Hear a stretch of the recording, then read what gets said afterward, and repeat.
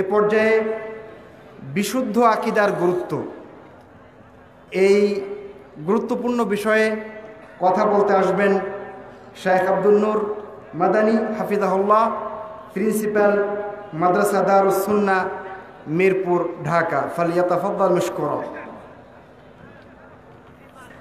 আসসালামু আলাইকুম ওয়া রাহমাতুল্লাহি ওয়া বারাকাতুহু। ইন্নাল হামদালিল্লাহি ওয়াহদাহু ওয়াসসালাতু ওয়াসসালামু আলা মান লা নাবিয়্যা বা'দাহু ওয়া আলা আলিহি ওয়া আসহাবিহি ওয়া মান তাবি'আহুম বিইহসানিন ইলা ইয়াউমিদ্দিন, আম্মা বা'দ। ফাআউযু বিল্লাহি মিনাশ শাইতানির রাজীম। বিসমিল্লাহির রহমানির রহিম। ওয়া قدمنا إلى ما عملوا من عمل فجعلناه هباء منثورا. عن عبادة بن الصامت رضي الله تعالى عنه قال قال رسول الله صلى الله عليه وسلم من شهد أن لا إله إلا الله وحده لا شريك له وأن محمدا عبده ورسوله وأن عيسى عبد الله ورسوله وكلمته ألقاها إلى مريم وروح منه والجنة حق والنار حق أدخله الله الجنة على ما كان من العمل متفق عليه. الحمد لله. আমরা শুরুতেই মহান আল্লাহ সুবহানাহু ওয়া তাআলার প্রশংসা জ্ঞাপন করছি যে মহান রব্বুল আলামিন এই বিশাল সমাবেশে, দ্বীনি সমাবেশে আমাদেরকে উপস্থিত হওয়ার তৌফিক দান করেছেন। সেজন্য আল্লাহ রাব্বুল আলামিনের কৃতজ্ঞতা এবং শুকরিয়া জানাচ্ছি, আলহামদুলিল্লাহ। অতঃপর অসংখ্য অগণিত অজস্র সালাত ও সালাম, শান্তির ধারা বর্ষিত হোক আমাদের প্রিয় নবী, বিশ্ব নবী, সর্বশেষ ও সর্বশ্রেষ্ঠ নবী নবী মুহাম্মদুর রাসূলুল্লাহ সাল্লাল্লাহু আলাইহি ওয়াসাল্লামের প্রতি। সম্মানিত আজকের এই মহতী অধিবেশনের সভাপতি সাহেব, বিজ্ঞ উলামায়ে কেরাম, বিভিন্ন পর্যায়ের নেতৃবৃন্দ, অতিথিবৃন্দ এবং আমার সামনে উপবিষ্ট বয়োজ্যেষ্ঠ বয়োকনিষ্ঠ সুধীমণ্ডলী, পর্দার অন্তরালে মা ও ভগ্নীগণ, আপনারা ইতিমধ্যেই অবগত হতে পেরেছেন আমার বিষয় হচ্ছে বিশুদ্ধ আকীদার গুরুত্ব। আরবি দিয়ে বলা যেতে পারে আহমিয়াতুল আকীদাহ আস-সাহিহা, বিশুদ্ধ আকীদার গুরুত্ব। আকীদা বলতে আমরা আসলে কি বুঝি? মোটামুটি আমরা শরীয়তকে দুই ভাগে ভাগ করতে পারি। একটি হচ্ছে কর্মগত, আর একটি হচ্ছে বিশ্বাসগত। আমরা মুখে যা বলি, যে কাজগুলো আমরা করি, এগুলোকে ফিকহি মাসাইল বলা হয়। আপনি সালাতটা কিভাবে পড়বেন, সাওমটা কিভাবে রাখবেন, যাকাত কিভাবে দিবেন, হজ কিভাবে সম্পাদন করবেন, এই মাসআলা মাসাইল নিয়ে যে গ্রন্থগুলো আলোচনা করে সেই গ্রন্থগুলোকে ফিকহ বলা হয়। এবং এই ফিকহকে কেন্দ্র করেও আমাদের সমাজে, মুসলিম সমাজে অনেক দল উপদল বেরিয়ে পড়েছে। তার মধ্যে হতে প্রসিদ্ধ চারটি মাযহাব আমরা জানি: হানাফি, শাফিঈ, মালিকি, হাম্বলি। আকীদার ক্ষেত্রেও অনেক দল উপদল রয়েছে, যেমন কাররামিয়া, মুজাসসিমা, মুশাব্বিহা, কাদারিয়া, মুরজিয়া, খাওয়ারিজ, মুআতাজিলা, এইভাবে আরও অনেক, জাহমিয়া ইত্যাদি ইত্যাদি দলে বিভক্ত হয়ে গিয়েছে। আসলে আকীদা বলতে আমরা কি বুঝি? আকীদা শব্দটি আকদুন শব্দ থেকে নেওয়া হয়েছে, যার শাব্দিক অর্থ হচ্ছে কোনো কিছুকে মজবুতভাবে, শক্তভাবে বাঁধা। আলহামদুলিল্লাহ। আকীদা শব্দের শাব্দিক অর্থ কোনো কিছুকে শক্ত করে মজবুতভাবে বেঁধে রাখা। ইসলামের দৃষ্টিতে আকীদা কাকে বলা হয়? ইসলামের দৃষ্টিতে আকীদা বলা হয় আল ঈমানুল জাযিম বিল্লাহি ওয়া মালাইকাতিহি ওয়া কুতুবিহি ওয়া রুসুলিহি ওয়াল ইয়াউমিল আখির ওয়াল কদরি খাইরিহি ওয়া শাররিহি। এই হচ্ছে 5টি বিষয়ে শক্ত বিশ্বাস স্থাপন করার নাম হচ্ছে আকীদা, তথা আকীদাটা হচ্ছে অন্তরের বিষয়, বিশ্বাসের সাথে সম্পৃক্ত। এই বিষয়টাকে আপনার আকীদা বলা হয়। তো এর মাঝে কিছু আকীদা অশুদ্ধ আর কিছু আকীদা বিশুদ্ধ। আজকে আমাকে বিশুদ্ধ আকীদার গুরুত্ব সম্পর্কে বলতে বলা হয়েছে। সম্মানিত মুসলিম ভাই ও বোনেরা, আপনারা যারা কোরআন কারীম এবং হাদিস অধ্যয়ন করছেন তারা নিশ্চিত জানবেন যে বিশুদ্ধ আকীদাই হচ্ছে মুক্তির একমাত্র উপায়, একমাত্র পথ। আল্লাহ রাব্বুল আলামিন এই মানব জাতিকে সৃষ্টি করেছেন বিশুদ্ধ আকীদাকে, বিশ্বাসকে বাস্তবায়ন করার জন্য। আল্লাহ রাব্বুল আলামিন বলছেন, আমা খালাকতুল জিন্না ওয়াল ইনসা ইল্লা লিয়াবুদুন, আমি মানুষ এবং জিনকে সৃষ্টি করেছি শুধু আমার ইবাদত করার জন্য। এই ইবাদত মানেই হচ্ছে লিওয়াহিদুন, তারা আমার একত্ববাদকে স্বীকার করবে, অর্থাৎ বিশুদ্ধ আকীদা পোষণ করবে। এই জন্যই আল্লাহ রাব্বুল আলামিন মানব জাতিকে সৃষ্টি করেছেন। বিশুদ্ধ আকীদা হচ্ছে দ্বীনের মূল বুনিয়াদ। আল্লাহ নবী সাল্লাল্লাহু আলাইহি ওয়াসাল্লাম বলছেন, বুনিয়াল ইসলাম আলা খামসিন, শাহাদাতি আল্লা ইলাহা ইল্লাল্লাহ ওয়া আন্না মুহাম্মাদুর রাসূলুল্লাহ ওয়া ইকামুস সালাহ ওয়া ইতাউজ যাকাত ওয়া সাওম রমাদান ওয়া হজ্জ বাইতুল্লাহিল হারাম লিমান ইসতাতা ইলাইহি সাবিলা। এই যে ইসলামের 5টি রোকন, এই 5টি রোকনের সর্বপ্রথম কোনটাকে বলা হয়েছে? শাহাদাতু আল্লা ইলাহা ইল্লাল্লাহ, আল্লাহ ছাড়া সত্য কোনো ইলাহ নেই, এবং মুহাম্মদুর রাসূলুল্লাহ সাল্লাল্লাহু আলাইহি সাল্লাম হচ্ছেন তার প্রেরিত পুরুষ এবং তার বান্দা। সুতরাং আকীদা যদি কারো নষ্ট থাকে, তিনি যত আমলই করুন না কেন তার আমল গ্রহণযোগ্য হবে না। আমল কবুল হওয়ার জন্য বিশুদ্ধ আমল হওয়া, বিশুদ্ধ আকীদা হওয়া শর্ত। আল্লাহ রাব্বুল আলামিন পবিত্র কোরআনে বারবার কথাগুলো বলেছেন, অকাদিমনা ইলা মা আমিলু মিন আমালিন ফাজআলনাহু হাবাআম মানসুরা। আল্লাহ রাব্বুল আলামিন বলছেন, তারা অঢেল আমল নিয়ে আমার কাছে আসবে, কিন্তু সেগুলোকে আমি তুচ্ছ, মূল্যহীন, বাতিল বলে ঘোষণা করব। হাবাআম মানসুরা বলা হয়, আপনারা দেখেছেন ওই যে সূর্যের আলো যখন ঘরের ছিদ্র দিয়ে প্রবেশ করে তখন দেখা যায় কিছু সূক্ষ্ম কিছু জিনিস যেন উড়ছে, ও হাত দিয়ে ধরাও যায় না, হাতে লাগেও না, বাড়িও লাগে না, শুধু মনে হয় যেন কিছু একটা আছে। তো এইরকম আমলগুলোকে মূল্যহীন করা হবে, যাদের কোনো মূল্য থাকবে না। আপনারা নিশ্চয় জানেন মক্কাবাসীরা যথেষ্ট পরিমাণ আমল করতেন। এই তো কিছুক্ষণ আগে আমার ওস্তাদজি বলে গেলেন যে মক্কাবাসীরা কাবা ঘর নির্মাণ করেছে। আমি তো রাজশাহীর একটা মসজিদ নির্মাণ করছি বা বাংলাদেশের কোনো একটা মসজিদ নির্মাণ করছি, কিন্তু মক্কাবাসীরা নির্মাণ করেছিল কোনটা? বাইতুল্লাহ, আল্লাহর ঘর নির্মাণ করেছে তারা। তারপরে তাদের কিছু শর্ত ছিল। আমাদের তো অনেক সময় আমরা হালাল হারাম না বুঝে, না শর্ত দিয়েই অনেক সময় অনেক কিছু নিয়ে থাকি, গ্রহণ করি। কিন্তু মক্কাবাসী কাফেররা এই বাইতুল্লাহ, আল্লাহর ঘর নির্মাণের জন্য শর্ত দিয়েছিল, হালাল টাকা হতে হবে। ওদের সংজ্ঞা অনুযায়ী যেটা হালাল, সুদের টাকা নেওয়া যাবে না, ঘুষের টাকা নেওয়া যাবে না, পতিতাবৃত্তির টাকা নেওয়া যাবে না, মদের ব্যবসার টাকা নেওয়া যাবে না। এইভাবে তারা শর্ত দিয়ে কাবাঘর নির্মাণ করেছিলেন। তাহলে একদিক দিয়ে মনে হয় আমাদের তুলনায় মক্কার কাফেরদের ঈমান মনে হয় বেশি ছিল, শক্তিশালী ছিল। এভাবে আপনি দেখবেন তারা কোরবানি করতেন, আমল আমাদের চেয়ে তারা বেশি যে করতেন তার দু একটি উদাহরণ আপনাদের সামনে তুলে ধরছি। তারা কোরবানি করে এক টুকরো, এক লোকমা গোস্ত তারা গ্রহণ করতেন না, পুরোই কাবাঘরে রেখে দিতেন, গরিব মিসকিনরা নিয়ে যাবে, আর পশুর রক্তে কাবাঘরকে তারা রঞ্জিত করে দিতেন। আমরা তো গোস্ত সব খেয়ে ফেলি, কিন্তু তারা খেত না, তারা আল্লাহর জন্য দিয়ে দিছে, আবার কেমনে খায়? তাহলে এই হচ্ছে তাদের আকীদা, বিশ্বাস।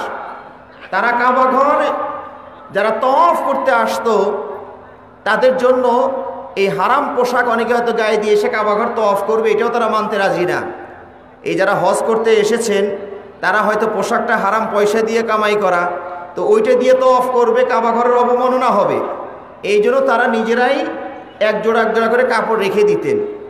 এখন যদি হাজী সাহেবের সংখ্যা বেশি হয়ে যায় তাহলে উপায় কি? কাপড় তো শর্ট, তখন আল্লাহর পোশাকে তওয়াফ করতে বলতেন তারা। এদের স্টক যখন শেষ হয়ে যায়, আল্লাহর পোশাক, বুঝতে পেরেছেন তো? ওই যে জন্মগ্রহণ করেছিলেন যে পোশাকটা নিয়ে, ওটার নাম হলো আল্লাহর পোশাক সরাসরি। তার মানে তবু হারাম টাকার পোশাক গায়ে দিয়ে তওয়াফ করা যাবে না। কি পাক্কা ইমানদার দেখেছেন তাদের ইমান, সুবহানাল্লাহ। শুধু সমস্যা কোন জায়গায় ছিল বলুন তো? তারা হজ করতেন, মিনা মুজদালিফায় যাওয়া আসা করতেন, হাজী সাহেবদের মেহমানদারি করতেন, মেহমানদারিতে তারা অতুলনীয় ছিলেন। এত বিশাল বিশাল আমল তারা করতেন, তারা ইস্তেগফার করতেন, তারা সালাত পড়তেন, সব কোরআনে আছে। ওমা কানা সালাতুহুম ইনদাল বাইতি ইল্লা মুকাআ ওয়া তাসদিয়া। যা হোক, তাদের সালাতের একটা ধরন ছিল, শীষ দেওয়া আর হাতে তালি দেওয়া, যা হোক সেই সালাতও তারা পড়েছে। তারা তাওয়াফও করত, কাবা ঘর দেখাশোনা করছেন। সমস্যাটা কোন জায়গায় ছিল বলুন তো? এত আমল তারা করছেন কিন্তু সব আমল বাতিল হয়ে গেল। কিসের কারণে? অশুদ্ধ আকীদার কারণে। আকীদায় তাদের গড়বড় ছিল। কি ছিল? আল্লাহ এবং বান্দার মাঝে আরেকজনকে ভায়া করেছিলেন তারা। এই যে মূর্তিগুলো 360টা মূর্তি, এদেরকে আল্লাহর কাছে পৌঁছার মিডিয়া বা মাধ্যম শুধু বানিয়েছিলেন। এইটুক অশুদ্ধ আকীদার কারণে তাদের এত বিশাল বিশাল আমল সব বরবাদ হয়ে গিয়েছে, নষ্ট হয়ে গিয়েছে। এবং তারা যে মিডিয়া বা মাধ্যম নির্ধারণ করেছিলেন, এই কথা আল্লাহ কোরআনে বলে দিয়েছেন। তাদের বক্তব্য আল্লাহ তুলে ধরেছেন, মা না'বুদুহুম ইল্লা লিয়ুকাররিবুনা ইলাল্লাহি যুলফা। আমরা এই হবল, লাত, মানাত, উজ্জা এদের ইবাদত কেন করি? যাতে করে ওরা আমাদেরকে আল্লাহর কাছে পৌঁছিয়ে দেয়। তার ওরা আল্লাহকে মানতো না, কি বলেন? মানতো না। তাদের আকীদা রুবুবিয়তের ক্ষেত্রেও পিওর খাঁটি ছিল। তাদেরকে যদি জিজ্ঞেস করা হতো, ওয়ালা ইন সাআলতাহুম মান খালাকাস সামাওয়াতি ওয়াল আরদা লা ইয়াকুলুন্না আল্লাহ, তাদেরকে যদি জিজ্ঞেস করা হতো, আচ্ছা বলো তো আসমান জমিন কে সৃষ্টি করেছেন, তখন তারা অকপটে বলতো, স্বীকার করতো, কে? আল্লাহ। তাওহীদ রুবুবিয়্যাহ ঠিক আছে, সমস্যা শুধু তাওহীদ উলুহিয়্যা। ওই ইবাদতের ক্ষেত্রে আল্লাহকে এক মানতে হবে, ভায়া চলবে না। এই ক্ষেত্রে এই আকীদায় তারা অশুদ্ধ আকীদা লালন পালন করার কারণে যাবতীয় আমল তাদের বরবাদ হয়ে গেল। সম্মানিত দিনী ভাইয়েরা, বিশুদ্ধ আকীদার গুরুত্ব বোঝার জন্য এটাই যথেষ্ট যে আল্লাহ রাব্বুল আলামিন যত নবী এবং রাসূল প্রেরণ করেছেন, তাদের সর্বপ্রথম দাওয়াতটা কি ছিল বলুন তো? তাওহীদ, একত্ববাদ, বিশুদ্ধ আকীদা। ওয়ালাকাদ বাআসনা ফি কুল্লি উম্মাতির রাসূলা আন ইবুদুল্লাহ ওয়াজতানিবুত তাগুত। আল্লাহ রাব্বুল আলামিন বলছেন, আমি প্রতিটি জাতির ভিতরে নবী এবং রাসূল প্রেরণ করেছি এই নির্দেশ দিয়ে যে তারা বিশুদ্ধ আকীদা পোষণ করবে এবং অশুদ্ধ আকীদা পরিহার করবে। আমি আয়াতের ভাবার্থ অনুবাদ করেছি। আল্লাহ যত নবী এবং রাসূল এসেছেন সবাই তার জাতিকে বলছে, ইয়া কওমি ইবুদুল্লাহ মা লাকুম মিন ইলাহিন গায়রু। ও আমার জাতির লোকেরা, আপনারা এক আল্লাহর ইবাদত করুন, যিনি ছাড়া কোনো ইলাহ নেই। আল্লাহ নবী সাল্লাল্লাহু আলাইহি ওয়াসাল্লাম এই বিশুদ্ধ আকীদাটাকে ছড়ানোর জন্য, প্রচার প্রসারের জন্য মক্কাতে 13টি বছর দায়িত্ব পালন করেছেন। সুবহানাল্লাহ। 13টি বছর কোনো বিধান আল্লাহ রাব্বুল আলামিন নাজিল করেননি, শুধু আকীদার দাওয়াত ছিল। বিশুদ্ধ আকীদা ছড়াইতে হবে, কারণ আকীদাবিহীন আমলের কোনোই মূল্য নাই। কিছুক্ষণ আগে আমি এগুলো আপনাদের সামনে তুলে ধরেছি। আল্লাহ নবী সাল্লাল্লাহু আলাইহি ওয়াসাল্লাম কত বছর দাওয়াতি কাজ করলেন? 13টি বছর। কুলু লা ইলাহা ইল্লাল্লাহ তুফলিহু, তোমরা লা ইলাহা ইল্লাল্লাহ বলো, আল্লাহ ছাড়া সত্য কোনো ইলাহ নেই, এই কথাটা বলো, তাহলে তোমরা সফল হয়ে যাবে। কিন্তু মক্কাবাসীরা তা বলেন। আল্লাহ নবী সাল্লাল্লাহু আলাইহি সাল্লাম মুআয বিন জাবাল রাদিয়াল্লাহু তাআলা আনহুকে যখন ইয়ামান দেশের গভর্নর করে পাঠাচ্ছিলেন, তখন কিসের দাওয়াত দিয়েছিলেন? আল্লাহ নবী সাল্লাল্লাহু আলাইহি ওয়াসাল্লাম একটা সিরিয়াল বলে দিয়েছিলেন, ইন্নাকা তাতি কওমান মিন আহলিল কিতাব ফালিয়াকুন আউওয়ালা মা তাদউহুম ইলাইহি শাহাদাত আল্লা ইলাহা ইল্লাল্লাহ ওয়া আন্না মুহাম্মাদুর রাসূলুল্লাহ। মুআয বিন জাবাল রাদিয়াল্লাহু তাআলা আনহুকে আল্লাহ নবী সাল্লাল্লাহু আলাইহি ওয়াসাল্লাম ইয়ামান দেশের গভর্নর করে পাঠিয়ে দিচ্ছেন, আর চার্ট দিয়ে দিলেন, লিস্ট দিয়ে দিলেন, দাওয়াতের সিরিয়াল বলে দিলেন, সর্বপ্রথম দাওয়াত হবে আকীদা বিশুদ্ধকরণের জন্য। লা ইলাহা ইল্লাল্লাহ, আল্লাহ ছাড়া সত্য কোনো ইলাহা নেই, এবং মুহাম্মাদুর রাসূলুল্লাহ, এই দাওয়াতটাই কাফেরদের কাছে প্রথম পৌঁছানো হয়েছে। সম্মানিত ভাইয়েরা, বিশুদ্ধ আকীদা নিয়ে যদি আমরা পরপারে যেতে পারি, আমাদের গুনাহ খাতা যাই থাক না কেন ক্ষমার একটা আশা আমরা করতে পারবো। আল্লাহ রাব্বুল আলামিন হাদিসে কুদসিতে বলেছেন, ইয়া ইবনা আদম লাউ আতাইতানি বিকুরাবিল আরদি খাতায়া সুম্মা লাকিতানি লা তুশরিকু বি শাইআ লা আতাইতুকা বিকুরাবিহা মাগফিরা। ও আদম সন্তান, জমিন ভর্তি গুনাহ নিয়ে যদি তুমি আমার সামনে উপস্থিত হও, শর্ত হচ্ছে এই গুনাহগুলোর ভিতরে অশুদ্ধ আকীদার গুনাহ, শিরিকটা নাই। কথা বুঝতে পেরেছেন?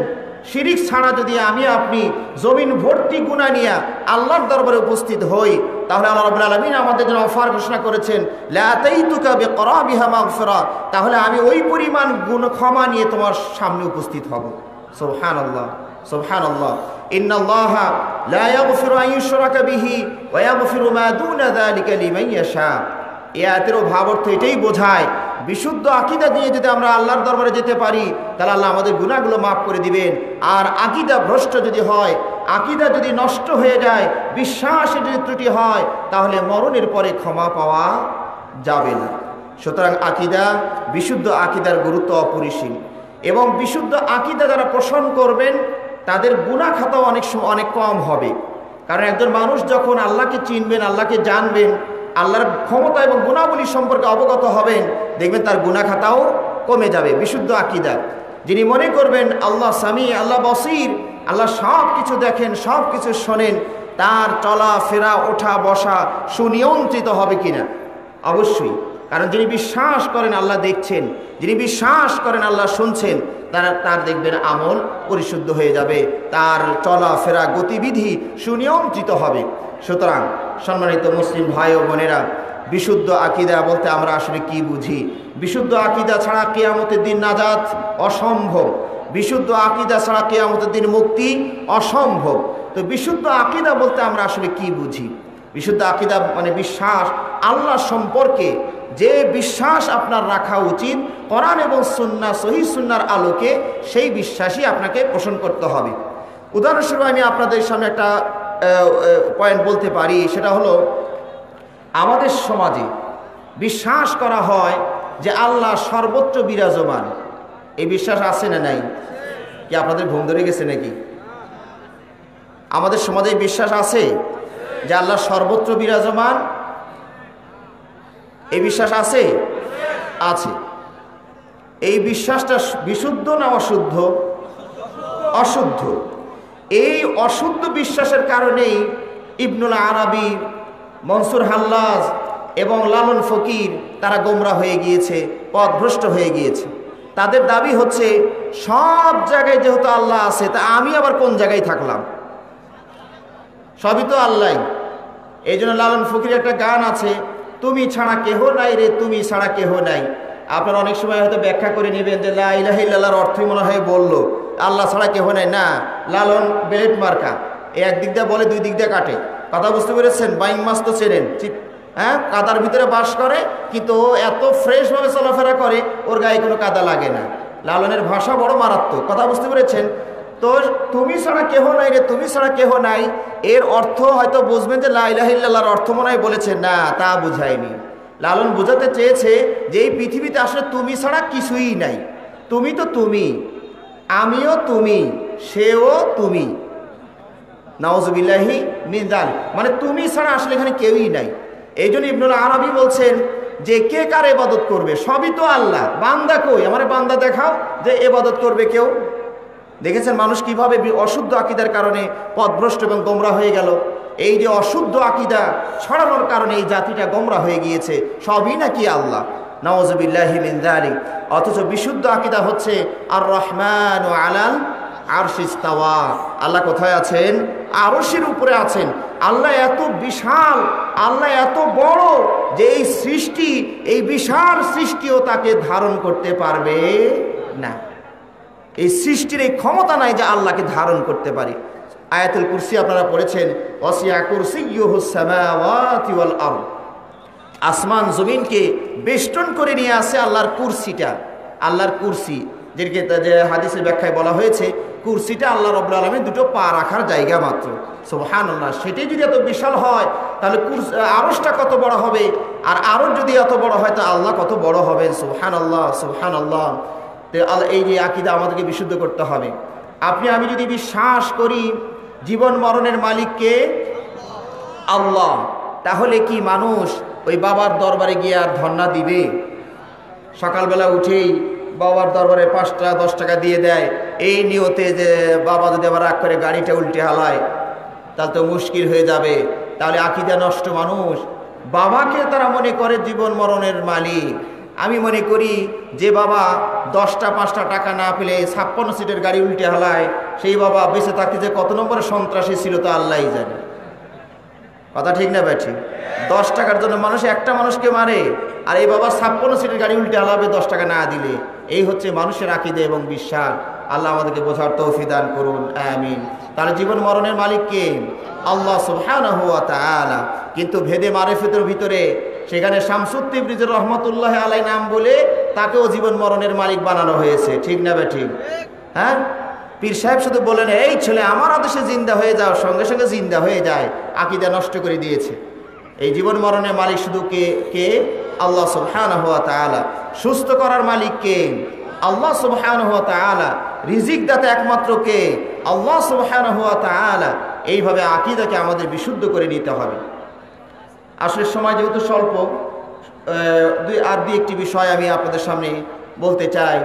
আকীদার বিষয়গুলো মোটামুটি 6টি বিষয়ে আপনার আকীদাকে পরিশুদ্ধ রাখতে হবে। কয়টি বিষয়ে? 6টি। আল্লাহ সম্পর্কে আমান্তু বিল্লাহি, তারপরে অমালাইকাতিহি অকুতুবিহি, মানে আল্লাহর আমান্তু বিল্লাহি আল্লাহর প্রতি, তারপরে ফেরেশতাদের প্রতি, আসমানি কিতাব, নবী রাসূলগণ, আখিরাত দিবস এবং তাকদীরের ভালো মন্দ। এই 6টি বিষয়ে বিশুদ্ধ আকীদা এবং বিশ্বাস আপনাকে আমাকে লালন পালন করতে হবে। তো আল্লাহ সম্পর্কে আমরা একটি উদাহরণ দিয়েই, আমরা রসুল সম্পর্কে একটি উদাহরণ বলি। আল্লাহ যত রসুলকে প্রেরণ করেছেন সব রসুলকে সত্য বলে বিশ্বাস করতে হবে। তাই বলে আবার গোলাম মোহাম্মদ কাদিয়ানীকে আবার সত্য রসুল বলিয়েন না। সমস্যা আছে, কিছু আছে অতিরিক্ত দাবি করে ফেলেছে। কথা বুঝতে পেরেছেন? আমাদের নবী মুহাম্মদ রাসূলুল্লাহ সাল্লাল্লাহু আলাইহি ওয়াসাল্লামের পরে আর কোনো নবী রাসূল আসবেন কি? আপনাদের আকীদা শুদ্ধ আছে তো? কাদিয়ানীর সবলে আবার পা দেন নাই তো? আল্লাহ আমাদেরকে হেফাজত করুন বলে আমিন। কিছু নবীকে অস্বীকার করার কারণে তাদের আকীদা নষ্ট হয়ে গিয়েছে। যেমন বলুন তো, ইয়াহুদ জাতি ঈসা আলাইহিস সালামকে অস্বীকার করেছে, সুলাইমান আলাইহিস সালামকে অস্বীকার করেছে। ঈসা আলাইহিস সালামকে কেন অস্বীকার করেছে? যে উনি জারুর সন্তান, নাউযুবিল্লাহি মিন যালিক। যেহেতু বাপ নাই তাহলে বাপটা কি হবে? অপরিচিত কেউ হবে। তারা এইভাবেই ঈসা আলাইহিস সালামকে জারুর সন্তান মনে করে একজন কোরআনে বর্ণিত এবং তাদের কিতাবে বর্ণিত নবীকে অস্বীকার করার কারণে তারা আকীদা ভ্রষ্ট হয়ে গিয়েছে। পক্ষান্তরে খ্রিস্টান জাতি আবার ঈসা সালামের বাপ খুঁজে না পেয়ে কাকে সাব্যস্ত করেছেন? বাবা আল্লাহকে সাব্যস্ত করেছেন। নাউযুবিল্লাহি মিন যালিক। তারাও পথভ্রষ্ট এবং গোমরাহ হয়ে গিয়েছে। সবশেষে আমি আপনাদের সামনে আখিরাত দিবসের প্রতি বিশুদ্ধ বিশ্বাস নিয়ে একটি কথা বলতে চাই। আপনারা জানেন মরণের পর থেকেই কিন্তু আখিরাত শুরু হয়ে যায়। কবরের প্রশ্ন উত্তরও আখিরাতের পর্বেরই অন্তর্ভুক্ত। কবরে কয়টি প্রশ্ন হবে? কটা প্রশ্ন হবে? 3টা। কোনো বর্ণনায় 4টা। মেইন হলো 3টা। মান রব্বুকা, তোমার রবকে, তোমার নবীকে, তোমার দিন কি ছিল। ইদানিং ডিজিটালের যুগে সব জায়গায় ডিজিটালের আমদানি হয়ে গিয়েছে জানেন। কিছু কিছু পীর সাহেব তাদের মুরিদের লাশের উপরে কম্পিউটারে লিখে প্রশ্নোত্তর লিখে বুকের উপর কষ্টেপ মেরে তারপরে কবরে রেখে আসতেছে। উদ্দেশ্য হলো যখন ফেরেশতা এসে জিজ্ঞেস করবে মান রব্বুকা, তো আর চোখে দেখে নিয়ে উত্তরটা দিয়ে দিও, রব্বি আল্লাহ। এরপরে প্রশ্ন মান আমার নবীকা, নবী মুহাম্মদ, আমার দিনুকা দীনুল ইসলাম। তো আর এক ভাই আবার ব্যাখ্যা করে বলছিল আরো বেশি মার খাবে। কেন? নকল সহ হলে গেছে কেন? কথা বুঝতে পেরেছেন? তো এই হলো আমাদের ইমানের আকীদার অধঃপতন। আবার কোন কোন পীর সাহেব মুরিদ বাড়ানোর জন্য কান্না কান্না সুর দিয়ে বলছে কিয়ামতের দিন তাদের পীর সাহেব জাহাজ নিয়ে উদ্ধার করতে আসবে। তা আপনারা তো সবাই জানেন কিয়ামতে পারাপারের একটাই মাত্র ওয়ে ব্যবস্থাপনা, সেটার নাম কি? পুলসিরাত। তো সেখানে জাহাজ নিয়ে আসবে। আমি বললাম কোন জাহাজ সেটা? ওটা যদি কাঠের হয় তো জাহান্নামের আগুনের টেম্পার কত? 69 গুণ তেজ বেশি। কাঠের নৌকা যদি ওখানে নিয়ে আসে ওটা কি হবে বলুন তো দেখি? পুড়ে ছাই হবে না? হবে না? ও যে অলিয়া উলিয়া নিয়ে আসবে তারই মরার ব্যবস্থা হয়ে যাবে, রক্ষা তো দূরের কথা। আর যদি ওই জাহাজটা লোহা ইস্পাতের হয় তাহলে ওটা কি হবে? ওটা গলে যাবে। কাজী এই যে মিথ্যা প্রলোভন দেখিয়ে আকীদাকে নষ্ট করে দেওয়া হচ্ছে, আল্লাহ তাদেরকে হেদায়েত করুন বলে আমিন। আমি আপনাদেরকে বলতে চাই পুলসিরাত এটা হচ্ছে একটা ব্রিজ। এর বর্ণনা আল্লাহ নবী সাল্লাল্লাহু আলাইহি ওয়াসাল্লাম দিয়েছেন, কোরআনে ইঙ্গিত আছে। আল্লাহ রাব্বুল আলামিন বলছেন ওয়া ইম মিনকুম ইল্লা ওয়ারিদুহা কানা আলা রাব্বিকা হাতমান মাকদিয়া। আল্লাহ রাব্বুল আলামিন বলছেন যে তিনি কসম করে বলছেন যে এমন কেউ নেই তোমাদের মাঝে যে এই রাস্তা ছাড়া অন্য রাস্তায় যেতে পারবে, বিকল্প কোনো ব্যবস্থাপনা নাই, এই রাস্তা দিয়ে আপনাকে আমাকে যেতে হবে। এই রাস্তাটা কেমন? আহাদ্দু মিনাস সাইফ, ধারালো তলোয়ারের চেয়েও বেশি ধারালো। ভাইরা মায়েরা বোনেরা ভালো করে শোনার চেষ্টা করি। ওয়া আদাক্কু মিনাশ শা'রা, চুলের চেয়েও চিকন। ধারালো চাকুর চেয়েও বেশি, তলোয়ারের চেয়েও বেশি ধারালো, আর চুলের চেয়েও বেশি চিকন। নিচে দাও দাও করে আগুন জ্বলছে, আর আলোর কোনো ব্যবস্থা নাই। তো আমার কাছে আশঙ্কা হচ্ছে কয়েকদিন পরে আবার অত্যাধুনিক টর্চ লাইট মনে হয় কবরে দিয়ে একটা দিয়ে দিবে, যেহেতু নকল সার্ভিস শুরু হয়ে গেছে। তো আবার টর্চ লাইটও দিয়ে দিবে কয়েকদিন পরে। কিন্তু ভাইরা আকীদা নষ্ট করা যাবে না। এই তো টর্চ লাইটে কাজ হবে না, পুরো দেহটাকে চার্জ দিয়ে নিয়ে যেতে হবে, ঠিক না ঠিক? পুরো দেহটাকে চার্জ দিয়ে নিয়ে যাবেন, বেশি বেশি ভালো ভালো আমল করবেন, বিশুদ্ধ আমল করবেন, তাহলে কিয়ামতের দিন আপনার শরীরের থেকেই আলো প্রকাশ পেয়ে যাবে। আপনার চতুর্পাশে আলো আর আলো পাবেন। নূরুহুম ইয়াসআ বাইনা আইদিহিম ওয়া বিআইমানিহিম, ডানে বামে সামনে পিছনে সব জায়গায় শুধু নূর আর নূর থাকবে। মুমিনরা সেই নূরে পার হয়ে যাবেন, আর কাফের বেঈমান মুনাফিকরা আলোবিহীন পিছন থেকে ডাকতে থাকবে, উনজুরুনা নাকতাবিস মিন নূরিকুম, দাঁড়াও না ভাই একটু তোমাদের আলোতে আমরাও পার হয়ে যাই। কিন্তু তাদেরকে বলা হবে কিলার জিউ ওয়ারাকুম ফালতামিসু নূরা, পিছনে যাও নূর তালাশ করে নিয়ে আসো। তার মানে দুনিয়াতে আবার ফেরত গিয়ে আবার একটু ভালো করে চার্জ দিয়ে নিয়ে আসো। কিন্তু সেটা কি সম্ভব? ভাইরা আকীদা অনেক গুরুত্বপূর্ণ জিনিস, এবং যে যে দলগুলোর কথা বলেছি এরকম অনেক অসংখ্য দল আছে। বাংলাদেশে পৃথিবীতে একটি দল আছে কাদারিয়া, যারা তাকদীরকে অস্বীকার করেন, তারা আকীদা ভ্রষ্ট হয়ে গিয়েছেন। এছাড়া খাওয়ারিজ একটা দল আছে, যে ইসলামী শাসকের, ইসলামী খলিফার বিরুদ্ধে যারা অস্ত্র ধারণ করে তাদেরকে কি বলা হয়েছে? খারিজি বলা হয়েছে। এরকম মুআতাজিলা একটা দল আছে, তারাও কাবিরা গুনাহ যারা করবেন তারা খালিদান মুখাল্লাদান ফিন্নার, চিরদিন তারা জাহান্নামে থাকবে। এই আকীদা পোষণ করার কারণে তারাও পথভ্রষ্ট হয়ে গিয়েছেন। কাবিরা গুনাহগার বোঝেন তো আপনারা, চুরি করা, ডাকাতি করা, খুন করা, এরকম যারা বড় বড় গুনাহ করে ফেলেছেন, তাদের ব্যাপারে আমাদের আকীদা, বিশুদ্ধ আকীদাটা হলো কি? যে তিনি যদি দুনিয়াতে তওবা করে যেতে পারেন তো আলহামদুলিল্লাহ, আল্লাহ যদি তার তওবা কবুল করেন, আখিরাতে তার কোনো জবাবদিহিতা নাই। আর যদি তিনি তওবা ছাড়া মারা যান, তাহলেও আখিরাতে দুটো অপশন থাকবে। আল্লাহ ইচ্ছে করলে ক্ষমা করে দিতে পারেন, আবার ইচ্ছে করলে পাপ পরিমাণ শাস্তি জাহান্নামে ভোগ করে আবার তাকে একদিন না একদিন জান্নাতে নিয়ে আসবেন। এ হচ্ছে আহলুস সুন্নাহ ওয়াল জামাতের বিশুদ্ধ আকীদা আহলুল কাবায়ের বা কাবিরা গুনাহগারদের সম্পর্কে। কিন্তু খারিজি যারা, তারা বলছেন ও দুনিয়াতেও কাফের, যে কেউ যদি চুরি করে, কেউ যদি খুন করে, কেউ যদি ডাকাতি করে, কেউ যদি ব্যভিচার করে, এরকম কাবিরা গুনাহ বড় বড় গুনাহ যদি কেউ করে, তাহলে দুনিয়াতেও কাফের, আখিরাতেও কাফের। এই মত কাদের? খারিজি যারা। আর মুতাজিলারা আবার একটু চালাকি করছে, কয় না দুনিয়াতেও নিউট্রালে আছে, না মুমিন না কাফির, ও মুমিনও না কাফেরও না, তবে আখিরাতে ও নিশ্চিত কাফির। এইভাবে এই দলগুলো পথভ্রষ্ট হয়ে গিয়েছে।